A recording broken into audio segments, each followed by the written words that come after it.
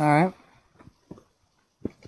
Here is in the second episode of How To. Sorry, I had to think about that for a second. This is actually how to invest in silver. And this is 3 different silver coins. Over there is a 1923 silver dollar coin. 1953D silver half dollar. And over here is a 1940 silver mercury dime. And I'll be talking about how to invest in silver today. And I'll be talking about different kinds of silver also.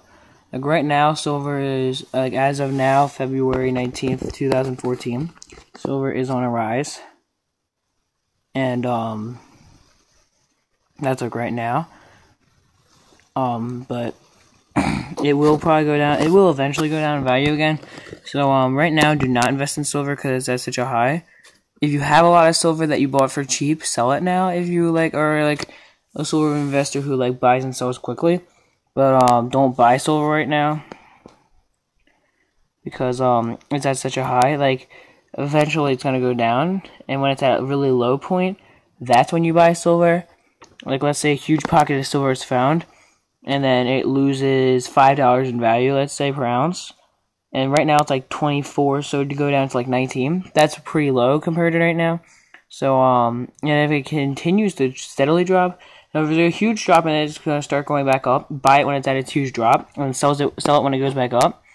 But if it's steadily decreasing because it's becoming more and more common for some reason or another, then wait to buy it until it stops. And then until you see it to start to go up. The second it starts to go up, try to buy as much as you can if you're investing in it. Then wait for it to go back up, sell it when it's at its high, and then you'll have a decent profit. And then you can keep on expanding how much money you have from buying it at low and then selling it at high. Really works well. But silver coins like you see here are a little bit different though, because that silver dollar coin is actually worth around 40 at least, $40 or $50, depends. But the melt value is only around 7, but it's from 1923, and it has it's in really good condition. Same with the 1953D. That is a $15 or $20 coin, but it's only melt value of $4. That's how much silver it has in it, but it's in really good pretty good condition. It's in a case and everything. And even with this little silver mercury dime over here of 1940, it's pretty old. And 1940 was, a decent time ago now. And its melt value would only be $1.74, but it's worth closer to $5 because of its condition and age. So, but now, sorry about that, but now, for a different example, pure silver, like a silver bar, is only going to be worth its melt value. Unless it's an old silver bar or something, it's only going to be worth its melt value. That's how much they sell it for. An ounce of silver, I know it's in troy ounces, but per ounce, it's $21.48. What was my last time I checked? Which was a few days ago.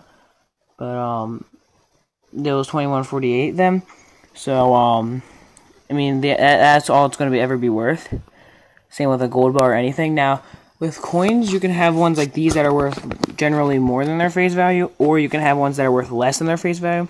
I'll get into that later, like copper pennies, for example. With the exception of wheat pennies, they are worth more than their melt value. But just regular copper pennies are only worth their face value, but their melt value is more. But back to silver. Silver investing is a fun way to get some money because silver is not really that expensive, So it's a fun way to invest, especially if you don't have that much money. Because gold, unless you're a really high time investor, it's not worth it at all. Never. So let's say you only have enough money to buy 1 ounce of gold. It's not really going to be a good return rate because the gold only goes up maybe $10 in value at a time, and it fluctuates a lot like stocks. So silver is a lot cheaper, so you can buy a lot more of it. which hence means that basically in turn you will be getting a larger profit than with gold, because a larger quantity equals a larger quality of profit. But that's it for now, so stay tuned for more how-to episodes and other episodes. Bye.